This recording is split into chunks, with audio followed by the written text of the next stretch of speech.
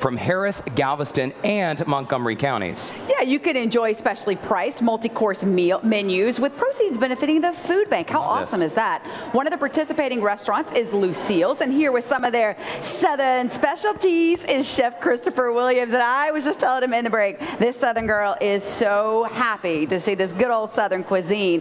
Give us the backstory for those that don't know. I mean, Lucille's is an institution, but if somebody doesn't know, give us the backstory. Yeah, so Lucille's, I named it after my great-grandmother, who was a pioneer and a trendsetter. She came up with the first instant hot roll mix in the country, which led to like different iterations, like her chili biscuits and all that stuff. And she had a client list of everybody from LBJ to Martin Luther King, Joe Louis, Muhammad Ali.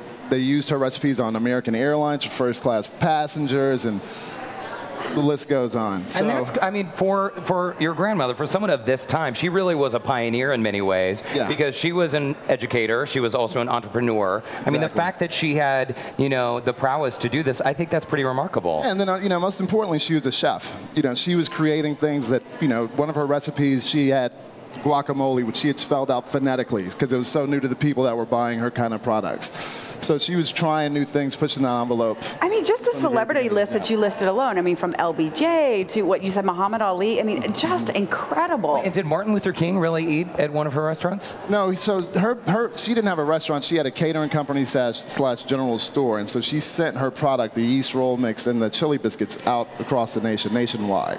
So she was so famous about it, people would come to her, or they would invite her out to prepare her meals and all that stuff. So that's you learned a lot from Grandma. Yeah, I mean, a lot from her legacy, yeah. Okay, so let's talk about, we got to talk about Lucille's food. I'm so happy because I'm seeing all kinds of just Southern deliciousness. So let's start over here with the salad. So this is one of my favorite things. This is offered on our lunch menu and dinner as well for restaurant weeks. This is roasted butternut squash. It's completely vegan. It's, of course, a squash, and then we top it off with a homemade soy yogurt, salsa verde, which is like a cilantro puree with a little bit of white vinegar. Because when you think Southern food, you don't normally think vegan. No. I kind of like that you did a twist to make it accessible for everyone. You know, just like she did, we try to keep it relevant and modernize it and, you know, bring it into the now. There is a ton of flavor in that. Thank you. That is delicious. I love the microgreens, too. All right, so this may be vegan. The other things you brought today are not.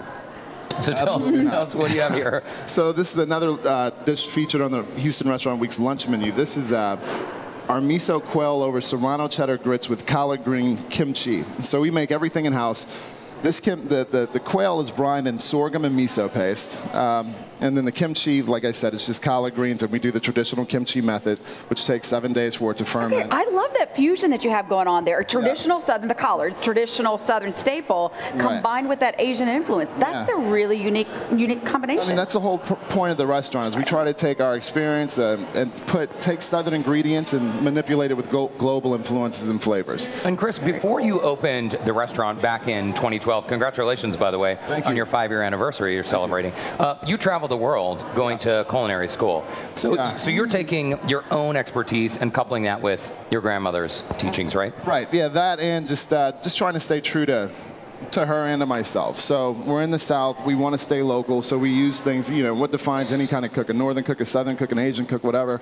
It's about the ingredients that are readily available to you before, you know, the world opened up and you can get What's up here?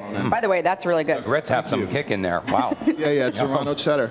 So this is another one of my favorites. This is the roasted bone marrow topped off with the oxtail marmalade, a gremolata, and candied orange peel.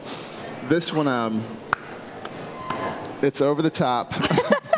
It's decadent. It's a decadent dish. Like you said backstage before the show, you told me this will give you a heart attack. Yeah, you should sign a waiver before you eat that one. But it's this is part of our dinner menu for Restaurant Weeks, and this last one here is a new favorite. We just added this specifically for Restaurant Weeks. This is Hoppin' John. So Hoppin' John is a traditional Southern dish, and what we've done is reinvented it kind of by deconstructing it. Hoppin' John traditionally is just black-eyed peas mixed with peppers and rice.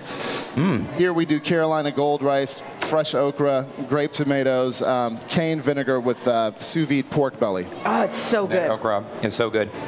Chris, thank you so much for stopping Thanks by. for having me. Yeah, Delicious. and we know you're super busy with, of course, the Houston Restaurant Weeks going on, because you have until September 4th to participate in the Houston Restaurant Weeks. Now, if you want to sink your teeth into some tasty Southern cuisine at Lucille's, you can visit them in the Museum District, and you should definitely go. This is fantastic. All right. Thanks again. Thank you. Thanks for a quick bite of lunch. Hey, still ahead, the high-tech Texan Michael Garfield joins us with must-have back-to-school